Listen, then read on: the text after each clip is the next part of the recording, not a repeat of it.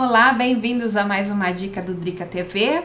Hoje eu vou passar para vocês mais uma árvore de Natal em tecido.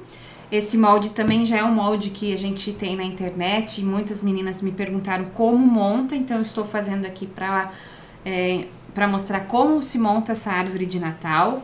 É simples, vocês vão precisar de 30 centímetros de tecido, tá? De tecido de Natal ou qualquer outro tecido para fazer essa árvore e plumante, tá? Umas 200 gramas de plumante. Super simples também, vai ter um molde disponível aí, só que o molde de vocês que vai estar disponível vai ser meio molde, tá? Então lembra que aqui, ó, vocês vão dobrar o tecido, né, para tirar, ou faz um molde inteiro na cartolina, mas eu tô deixando disponível aí meio molde, tá? Então lembra de fazer na cartolina um molde inteiro. Vocês vão tirar duas peças, tá? Aqui, ó, você vai riscar e vai recortar no risco, tá? Uma e mais uma. Então, duas arvorezinhas, risco, recorto no risco. Costuro um pezinho de máquina, ó, em toda a volta, tá? Nos dois. E picoto aqui, ó, as quininhas aqui, tá? Pra que eu possa, quando eu desvirar, não ficar enrugado. Aqui no meio também. Aí, o que que eu faço? Eu vou abrir, ó, uma abertura aqui e uma abertura aqui, ó. Por quê? Porque como eu vou costurar aqui no meio, então eu preciso pra encher uma abertura aqui e outra aqui. Aqui também, ó, eu deixei uma abertura aqui, tá? Ó, tem uma abertura aqui e a outra abertura aqui, ó, tá? Vou desvirar. Ela é super rápida também, você pode fazer, então você calcula aí 30 centímetros de tecido, mais uns 200 gramas de plumante e para você calcular o preço, tá? Se você tem dificuldade de precificar, tem um vídeo aqui no meu canal mesmo de precificação, dá uma olhadinha lá que eu ensino como vocês precificam as peças de vocês. Vai desvirar bonitinho, né? Aqui. Aí o pinheirinho tem que ter um pouquinho de paciência, porque ele é por pecinhas, aqui. Vamos lá. Eu deixei também para fazer aqui hoje com vocês, já que a dúvida era a montagem desse pinheirinho. Então, vamos lá.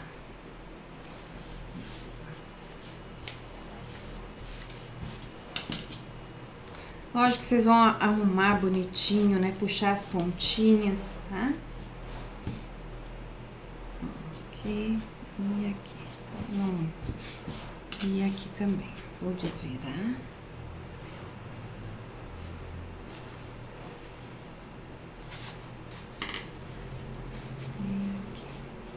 Vamos fazendo essas arvorezinhas, é legal para consultórios, para escritórios, para você presentear, para colocar em cima do balcão, para enfeitar uma sala. Quem quer um pinheirinho menor, para vender. Depois vocês vão lá no ferro, né? Passam direitinho. Aqui a gente tá fazendo rapidinho. Lembra de fazer os picotezinhos, ó, no meio pra fazer as pontinhas. Deixa eu puxar aqui. A hora que a gente encher também, ela forma bem direitinho.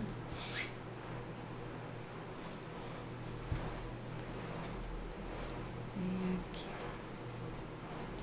Tá? Então, vamos... Deixei ela bonitinha, passadinha, né? Aqui eu não trouxe ferro. Aí você vai colocar uma sobre a outra, ó, tá? Bem certinho. E vai passar uma costura aqui no meio. Um pouquinho mais pra frente, olha. Pra frente? Assim, aqui. Assim. Então, ó, vocês vão passar uma costura aqui no meio. Então, eu coloquei uma sobre a outra e uma costura reta aqui no meio. Pode até marcar com um giz, alguma coisa, tá? Sempre a linha da cor do tecido.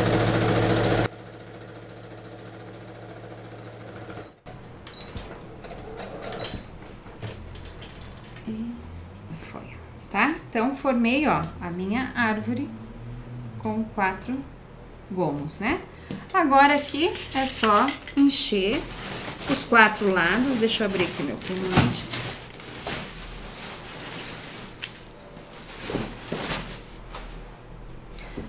Vamos Aqui.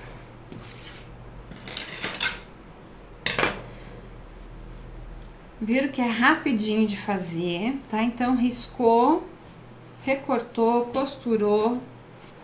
Vamos enchendo, ó. Tá escapando hoje. Aí procura sempre, ó, quando você começa a colocar o plumante, vai encaixando primeiro lá nas pontas de cima, tá? Aqui. Então vai bem devagar, um pouquinho em cada gominho.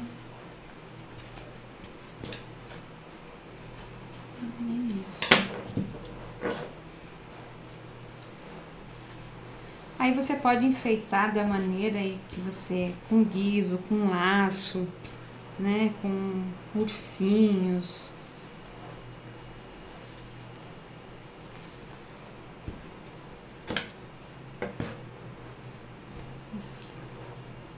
Então, eu deixei os buraquinhos justamente, ó, pra poder encher.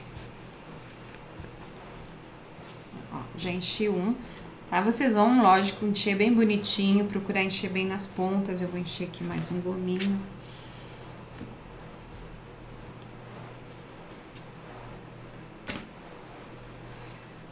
Só lembrando que aí no canal, aqui no canal, tem outros vídeos de Natal. Tem o Papai Noel na xícara, Mamãe Noel na xícara.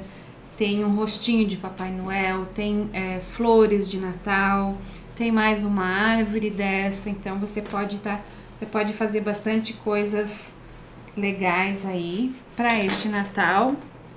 E os vídeos são todos gratuitos, fiquem à vontade. Se você gostou, se está gostando do meu canal, inscreva-se, que eu sempre tô mandando, eu coloco 2 vídeos novos por semana. Então, se você tá inscrita, eu te aviso sempre quando tem os vídeos. E eu também tenho o Clube Casa Pet com Drica, que você pode fazer 2 aulas por mês, né? Eu faço as aulas ao vivo com vocês. E agora no mês de novembro eu já tenho mais de 24 aulas, né? 24 aulas já. Se você entrar hoje no Casa Pet, você já tem 24 aulas lá para assistir, que já é 2 ao mês, então já foram 12 meses. Já acessa de imediato. E agora para o mês de novembro também eu vou colocar 2 aulas de Natal, bem bacanas, bem interessante. E é tudo para casa. Tem puxa-saco, tem trilho de mesa, tem assento de cadeira, tem colcha, tem manta de sofá, tem lençol, sobre lençol. Então, tudo para sua casa que você imagina, a gente tá fazendo ali no Clube Casa Pet com Drica. Que tá muito legal, tem bastante participação, o pessoal gosta bastante, né? Tá fazendo já as peças para vender. E se você não conhece, entra ali, tem um link aqui abaixo desse vídeo. É só entrar ali que eu vou te mostrar como funciona. Ó, pode encher mais, um pouquinho mais, tá? Eu vou só encher aqui pra montar, pra vocês verem ela pronta. Essa aqui, a outra árvore dos gomos, né, das camadas, ela não precisava encher muito. Essa aqui é legal encher bastante, principalmente aqui em cima. Quem não tem esse acessório aqui pra encher, pode ser uma agulha de tricô, tá? Para desvirar também, aí aqui no meu canal tem você pode fazer o teu desvira boneca também com as agulhas de tricô. Super simples, ali eu já explico direitinho para vocês. Então, tem bastante aulinhas aí que você já pode ir aproveitando.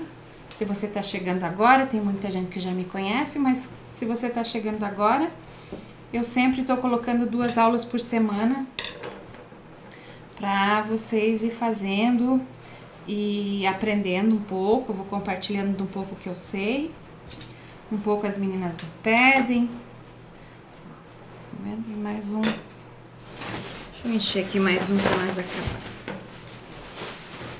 E depois, se vocês fizerem as peças aí, postem no Face, compartilhem lá no meu Face, que eu gosto de ver também depois os trabalhos prontos. Eu fico muito contente. Eu sei que de um jeitinho ou de outro sempre ajuda alguém. Tem muita gente que tá trabalhando, que tá conseguindo trabalhar com artesanato, já tá vendendo algumas peças e que mandam um e-mail e dizem que o canal ajuda bastante.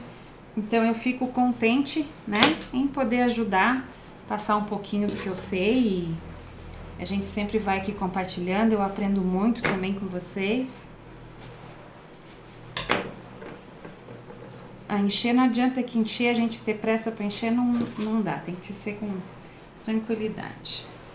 Tem que acertar bem as pontas, mas enfim, eu quero mostrar para você como fica.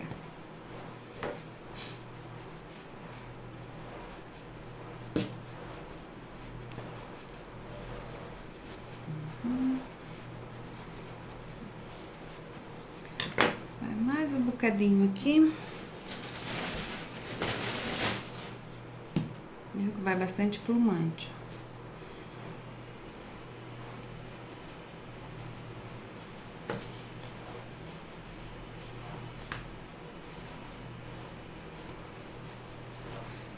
Aqui eu esqueci. Então tá aqui a nossa árvore. Aqui eu coloquei em cima de uma latinha, tá? Ó, que faltou, tá vendo? Ó, tem que arrumar ali. Eu coloquei em cima de uma latinha. Você pode também colocar um pauzinho de canela embaixo para fazer de tronco, tá? Então, aí agora vai da sua criatividade. Eu sei que a dificuldade era de como costurar a árvore para ela ficar assim, mas não vou terminar de encher. Como costurar a árvore para ficar assim com 4 gominhos, né? Ó, aqui tem que encher mais, ó. Deixar bem esticadinho. Oi. Tá certo? Tá vendo? Aqui eu só coloquei em cima da árvore, depois eu fecho isso aqui com pontinhos invisíveis, né? Aqui eu não colei, porque eu trouxe só para vocês verem. Coloquei um guiso em cima, coloquei uns lacinhos com guiso, pode ser outra coisa para enfeitar. E é uma sugestão bem legal. Aqui na latinha também pode-se colocar um laço bem bonito de Natal. Olha, eu vou pedir que tu levantar aqui? Junto com o baldinho. Com o baldinho? Pra conseguir ver isso. E fica uma coisa bem bacana aí para você fazer para esse Natal. Tá bom? Lembrando que esse molde eu já tinha aí na internet, elas só me pediram para mostrar como fazia, como montava. E eu espero ter ajudado aí quem tava com dúvidas. E quem não tava também pode fazer, pode enfeitar a casa. E eu fico muito feliz aí com a presença de vocês. Se gostou, compartilhe o vídeo aí, que ajuda bastante pessoas, tá bom? Um beijo e até a próxima dica.